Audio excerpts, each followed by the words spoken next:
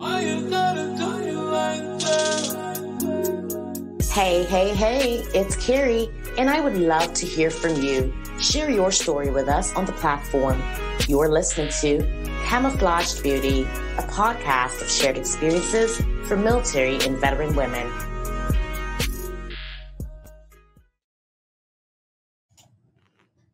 Hey, it is Cary, and today we have a special guest on the platform. That special guest is me.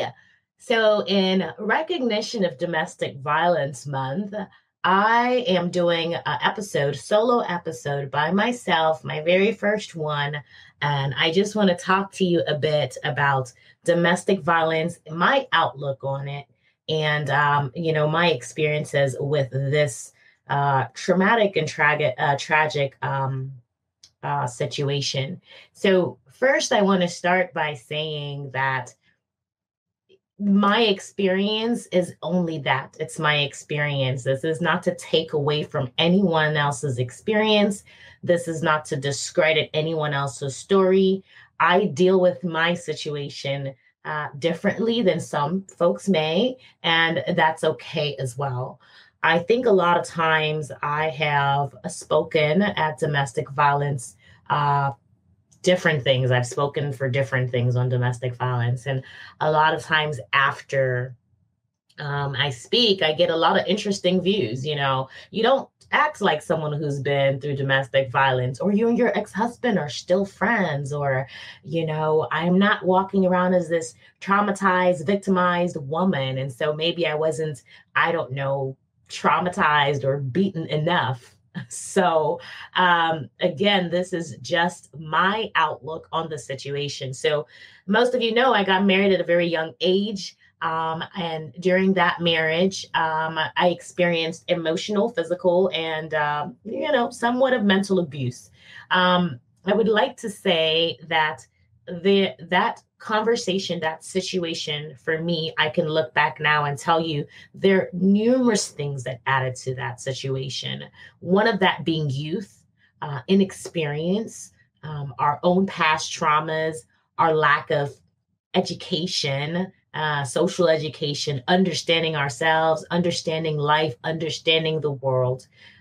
None of that means that I should have endured some of the things that I endured, nor does any of it mean that it is acceptable for what my partner at the time may have done.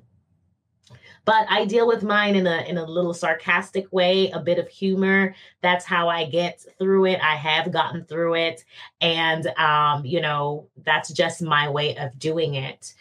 So experiencing domestic violence in general changes you, I believe. It changes your perceptions of yourself. It changes your perception of the world. It may change your perception of the men that you're with. I also like to add that domestic violence is not just a man doing a violent thing to a woman. Sometimes it is the woman doing something to a man. It has no particular age, gender, religion, sexual orientation, any affiliation. I don't care how much money you make. These things can happen in your life, and they happened to me. So I was in a relationship that we were young, we would party, we would drink a lot. And I'm going to tell you now, in my opinion, that was a huge contributing factor to a lot of things that we went through. I remember being in Japan, we had these huge countertops in our kitchen. And at one point, my countertop was laid out with liquor. And I remember one afternoon, after enduring some things over time, coming home and throwing all of that liquor away. So we would have these parties or pregame or whatever at our house, and people would come over and bring a bottle. And then when they left, they would leave the bottle. So we had this large collection. And my husband at the time wasn't working, and he would stay home and drink. And I would probably come home and drink too or whatever. And every weekend we would drink and party and go out, because that's the overseas way of doing life, right? And so I think that allowed us to argue a lot more.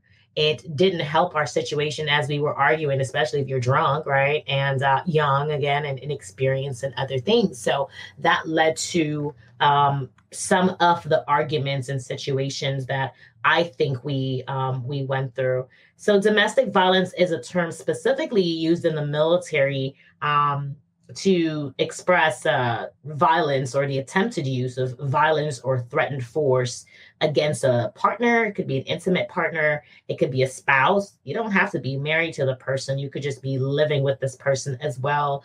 It is something that is punishable under the UCMJ. I did not know that at the time. But I also had a certain sense of shame that came along with domestic violence for me.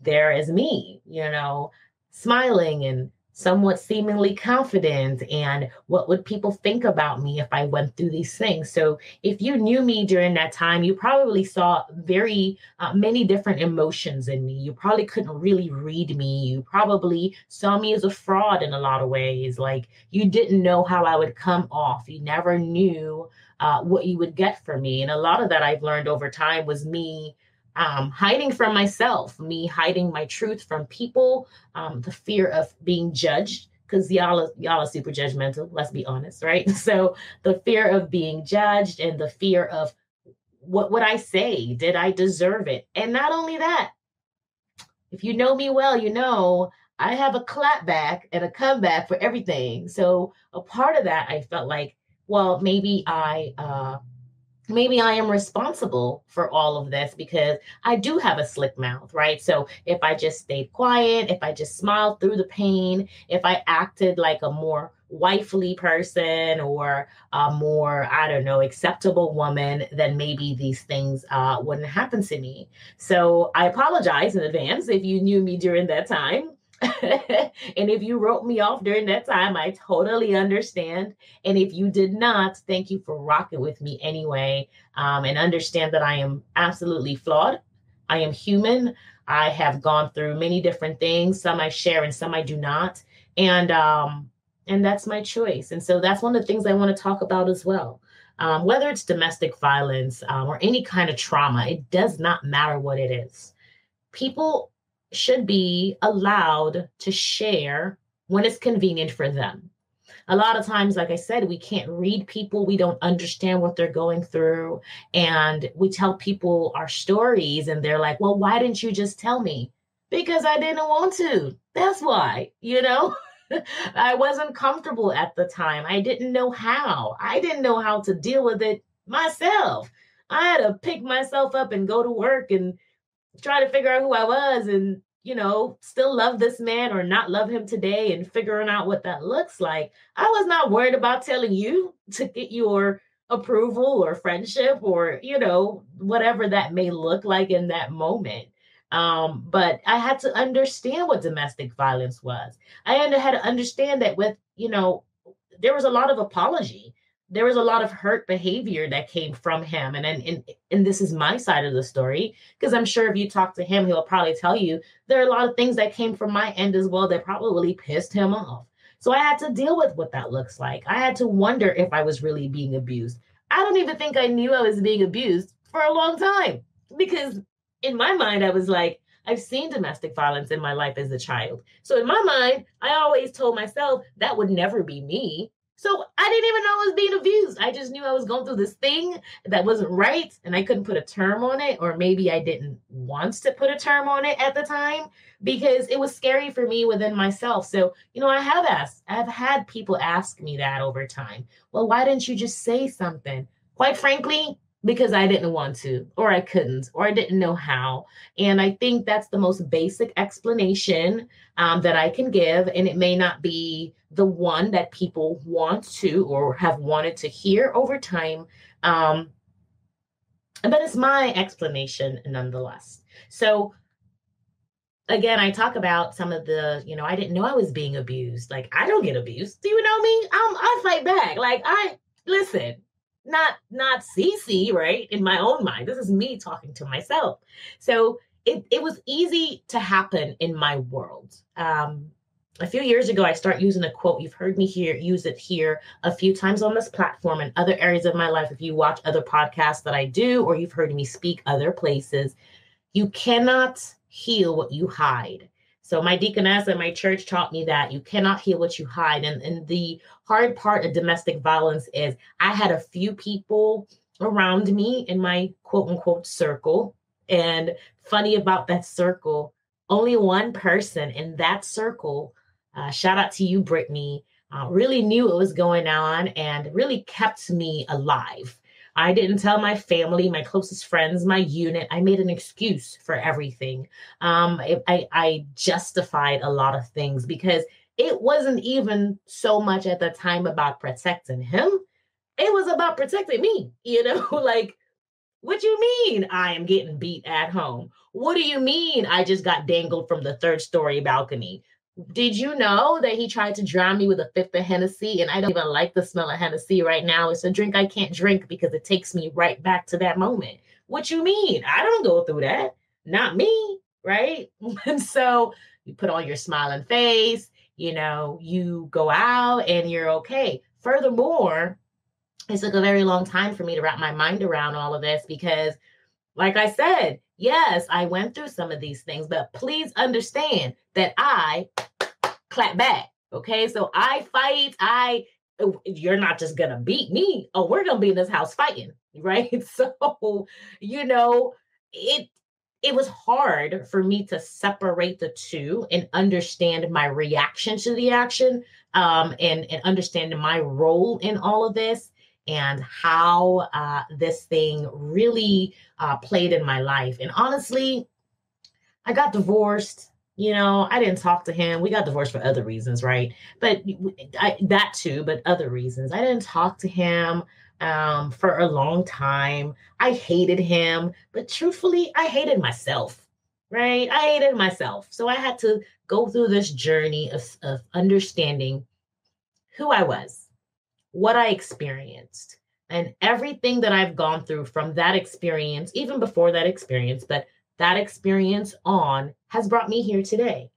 So I'm here today to be able to talk to you as a woman who has experienced domestic violence, a woman who has experienced many different types of traumas that we talk about in the military, a woman that can stand here and say, I have been through it. It took a long time for me to be able to say I have been through it and to be able to talk to you about it, but also talk to myself about it, and to talk to myself about it or to people about it from a place of growth and not a place of shame. I have no shame that I've been through this thing, that I have been human, that I have missed the flags and the red signs, that, the red flags and the signs, that I have made mistakes, that I have, argued with my husband, that we have gotten to fight in public. And some of y'all listening have been there and seen us. And some of y'all have seen me in J draws in Japan with my shirt ripped off of me in front of everybody. Some of y'all was there when we was drunk and arguing and going back and forth, right? And some of you guys, I don't blame anybody because, one, it's not your business. And two, you probably didn't have the experience or the understanding either to even know how to address a situation like this. So there's no real reason for this solo podcast, except, I want to talk to you guys because, why not, right? I'm talking to you guys from a place of, if I can, you can too. And those words are so simple, but they're so powerful because throughout life and throughout my career, one way or the other, someone has been able to look up to me or look at me as a voice of reason or credibility, or I'm strong. And, and sometimes that in itself is like, wait, what, me? Do you know me? I don't think you know me. And I had to get comfortable with, if they knew me, truly, if you knew me and my broken pieces and the things that I've been through, could you accept me nonetheless? Would you be okay with, seeing me still as the strong person? Could you be able to understand that two things can be true at the same time? I can be both a survivor of domestic violence, and I can also be afraid to share my story. I can be now comfortable to share my story and talk about it in all kinds of platforms and mediums over the years. And I can still get flashbacks today and not know where those flashbacks are going to take me in the moment, emotionally or mentally. So it's a multifaceted thing. It's not a cookie cutter thing. It's not a straight line. It's not pretty. It's not neat. If you have OCD, in some cases, this ain't free. This you may not understand, right? It's not do step A, get to step B and C, and you'll just continue down this path of progression. Sometimes I get to step K and I get pulled all the way back to step A or B. I never know, but I try every day. And I try to be transparent with this every day for me or for you that's listening. And you know what? I can almost guarantee there's probably someone right now that's listening that's saying, oh my God, whatever. Here we go, another victim, or I don't want to hear this, or she's this, or she's that, or whatever. First of all, number one, I'm not everybody's cup of tea. And that is okay.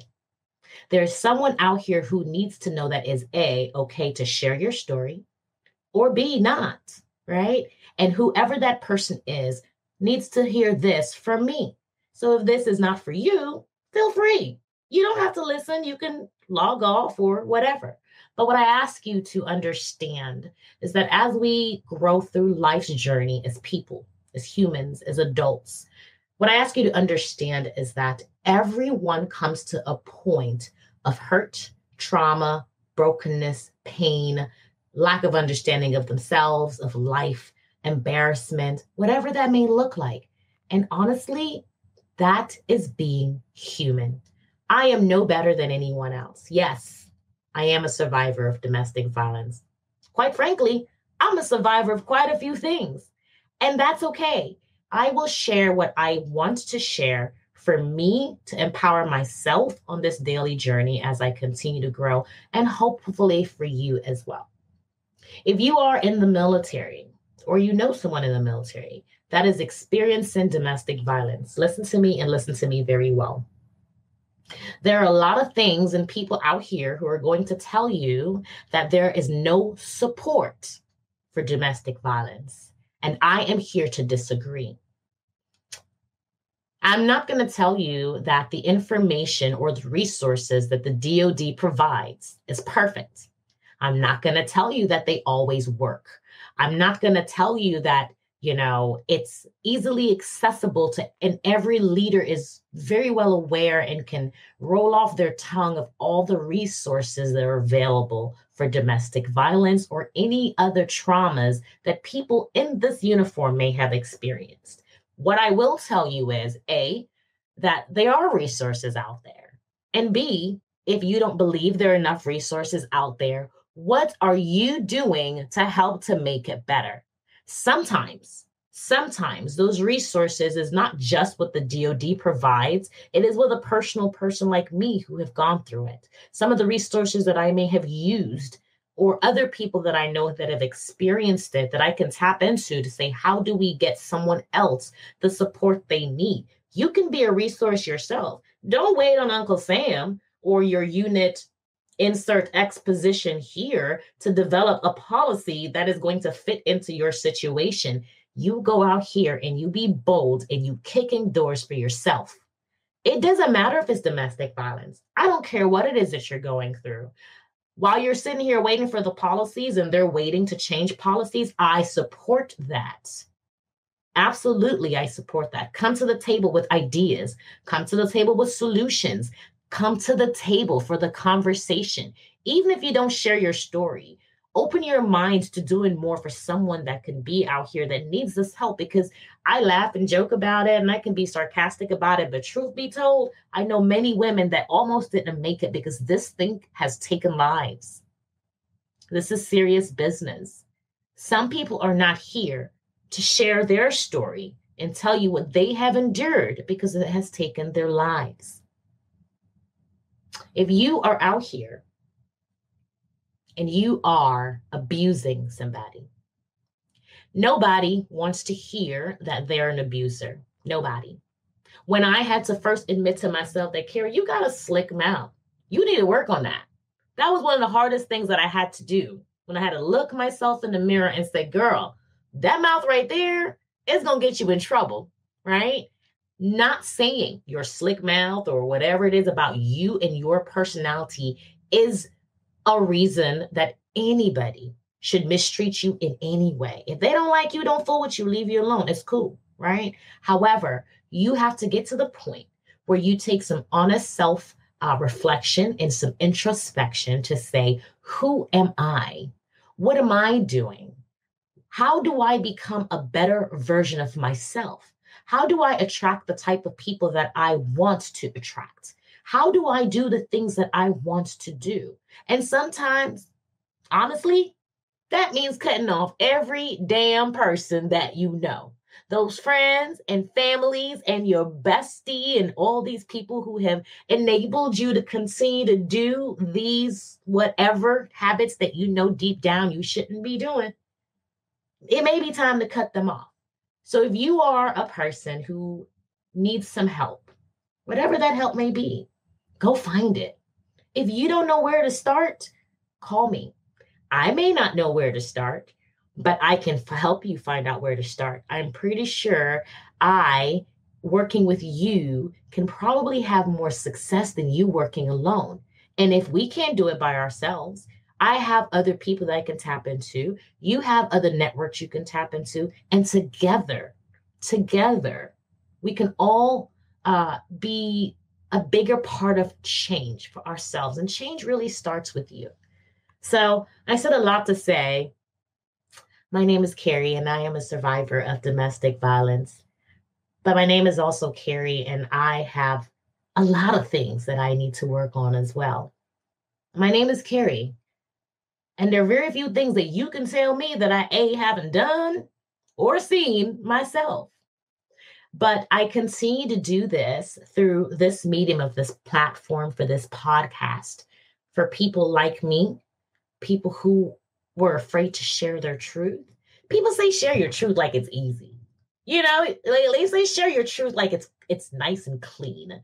The moment you share your truth, it is 25 people standing behind you, ready to judge your same truth that they just pushed you to share. And when the fallout comes and the cancel culture is there, they're not here to support you. They have moved right on to with their lives, and you're out here sharing your whole truth and dealing with the trauma, and ain't nobody there to help you pick up the pieces but you. Ask me how I know. I can tell you because I've been there. And that's okay. I had to get to the point where I shared when I was ready and I was comfortable. But I knew, and you will too, I knew when it was time to share, when it was eating me alive on the inside, when everything I did didn't make sense, when I looked at myself as a fraud, when I said I have nothing else to lose, when I was so secure in who I was, I don't give a damn what nobody tells you about me, because can't nobody tell you about me like I can tell you about me. And I have zero shame in anything that I've been through. Oh, just wait for it. There's so much more to come in my story. And there are people from all walks of life that have seen me prior to the military, in the military, my missteps.